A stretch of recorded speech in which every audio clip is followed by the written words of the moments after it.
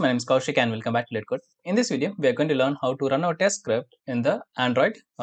We cannot automate the native applications, but of course we can run our test script in the Chrome browser in the Android mobile. Okay. So for that, we have few prerequisites. Let's see what are those. So first of all, we have to install the SDK platform tools from the Android. So here, if you go to this link, I will leave the link in the description. You can check it from there. So here you have to click on, like, based on your operating system. In my case, Windows. So I'm going to click on this download SDK and just scroll down. Here we have the agreement, like we have to agree this, and then it will download a zip file. So download it somewhere and go to the downloaded folder.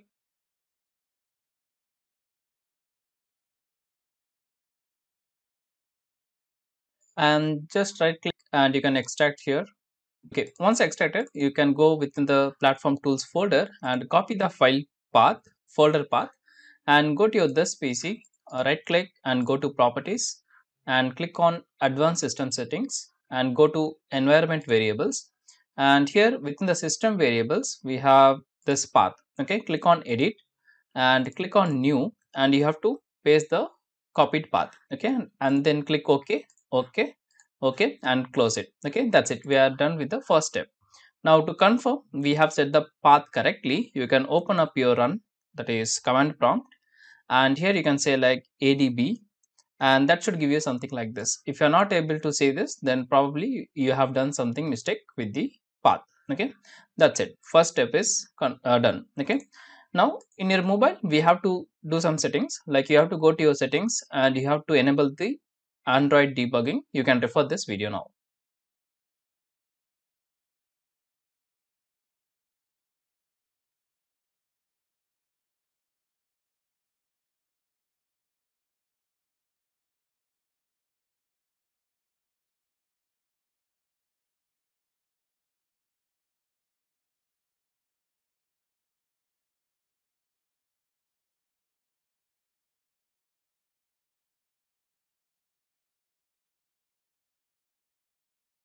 After enabling the developer mode, just go to your settings again and then go to your system and then followed by advanced and followed by developer options.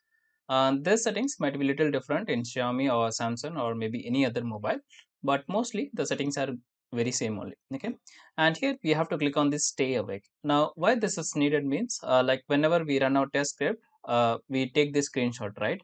So to take the screenshot, the display should be awake. So we are clicking on this stay awake. That means while we connect the USB, it will not turn off the display. Okay, so we are pretty much done with the second step. The final step, go to your, and the final setting is go to your Chrome browser and go to the address bar and type Chrome // flags, and within that you will be able to find something called command. Yeah, this one, enable command line on non-rooted device. Okay, it will be default. You have to click on this enable. If you don't do that, probably Playwright cannot do any of the actions like click or typing, something like that. Okay, so we're going to relaunch the browser, and that's it. We are pretty much done with all the prerequisites. Now I'm just going to close this browser. Okay, now coming back to the code. So here we have a sample code. Like we are going to do the import first, import the Android from Playwright, and we are giving some alias as Android. Okay, and then to execute in the test runner, we are using the test from the Playwright test. Okay, and as usual we have a simple test runner, and within that let me show you the code. It's going to be very easy. Okay, so first we have to connect to the device. So for that we can say like await Android devices, and that's going to give us list of devices. So we're going to take the device. Like if you want to print the model name, you can say like device.model, and to print the serial number we can do. So if I go back to the command prompt and if I say cmd, and here if I say like adb devices, probably you can see like we have the serial number, and okay, we have only the serial number, but in terms of if you want to get the model also, it will give you here. Okay, and then if you want to take the screenshot, it is very simple. Like we mostly use page dot screenshot. Here it's like device dot screenshot. Okay, and now we are going to launch the browser. We are going to launch the browser, right? So we are going to launch the browser. For that we have to use the shell command. So device dot shell, and here you can see we have this command. Okay, so this is basically the package name, and force stop in the sense like it will stop the applications if it's running in the background or in the foreground. Okay, and not sure about amp, but I think just a command to close the first of the browser. Okay, so let's see whether we can perform that with the adb shell. Okay, so I'm going to say adb shell, and here I'm going to paste that. So right click and insert. Okay, so here you can see nothing happened. Let's go and open this browser in the mobile, and I'm going to open few tabs here, and then I'm going to say post stop. Now you can see that the application got closed, right? So this post stop means it's going to close the application, like whatever the package name we are going to give. How to get the package name? Mostly for Playwright, we can automate in the Chromium or the Chrome browser. So this is the package name. But if you want to know some other package name, there are a lot of packages like applications available on the market. You can check that. Okay, so that's it. We are done with the basics. Now we have to select await device.launch browser, and that's going to give us the context.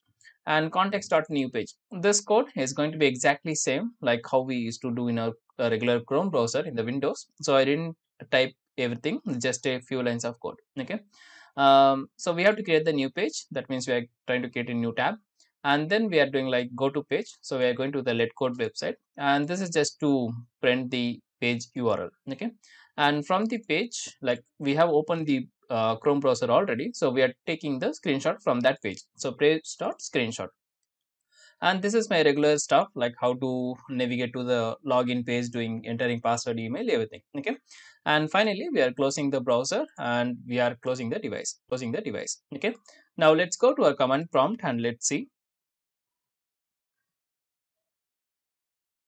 Okay, so here I'm going to say npm and test.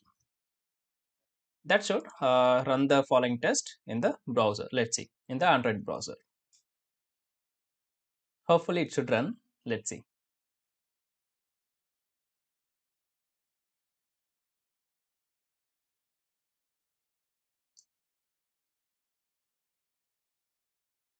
And in the bottom you can see some warning that is fine, so we'll get the warning, but we can ignore that. Okay, it's same like in the Chromium browsers, we get like running in automated test suite, so similar things only. Okay, so here you can see that we got the device like pixel 4a and the device serial number, and then this the URL. Basically like here we have evaluated the URL, so that is what we are getting, and that's it, one test path. So it's just a simple login and logout test. It's very simple. Okay, so only thing we have to learn here like how to use this code. Okay, this is the only one line of code that we have to remember. It's very easy. Okay, now let me show you the screenshot. So we have taken like two screenshot. One is the device, using device, and another one using the page. So here you can see like device.png. So this is the device, so you can see what we have, and the page, so that's going to be our browser. So here you can see the browser, only the cropped area, the DOM only, it is able to take the screenshot. Okay, so if you want to take the device screenshot, you can take this, and if you want to take the browser, you can say like page.screenshot. Okay, so that's it for this video. I hope you have liked it. If so, give me a like, and thanks for watching. See you in the next one very soon. Tada, bye bye, take care. All the lies that you told, did you believe in them?